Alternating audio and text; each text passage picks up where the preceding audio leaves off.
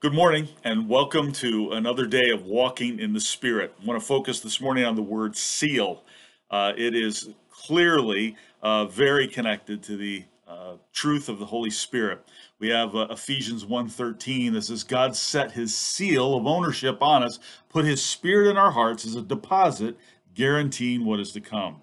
And 2 Corinthians 1:22, you also were included in Christ when you heard the word of truth, the gospel of your salvation. Having believed, you were marked in him with a seal, the promised Holy Spirit. So what is it that brings God's ownership in your life? How and when does he mark you as belonging to him?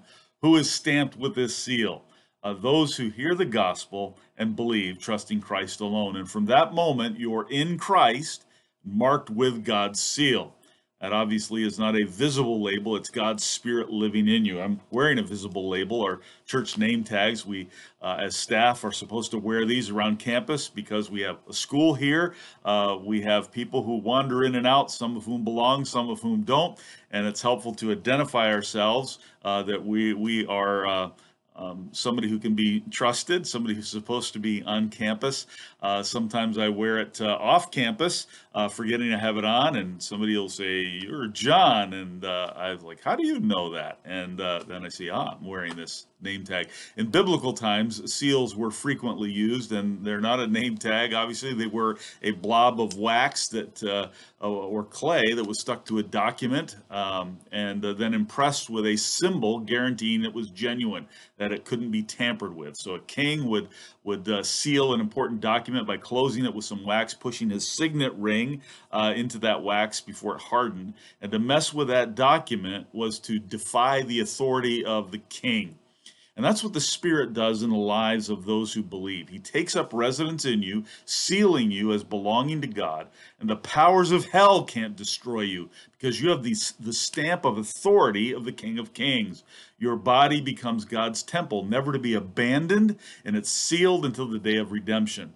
And so maybe doubt or sin or tough circumstances will cloud your understanding of that. Maybe culture is trying to define you differently. Maybe friends or family are causing you to despair. Maybe doubt or false teaching or failure are detouring your confidence.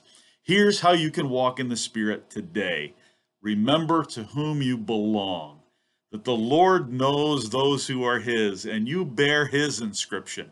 Ask the Spirit to help you remember your identity and your responsibility as well, to live with confident assurance that all God has promised is yours. He will not let you go. No matter what else you may lose in this life, he will never lose you. Don't let your life be run by something other than the one whose name you bear. You belong to him. You are holy to the Lord. You are stamped for ownership by the King of Kings.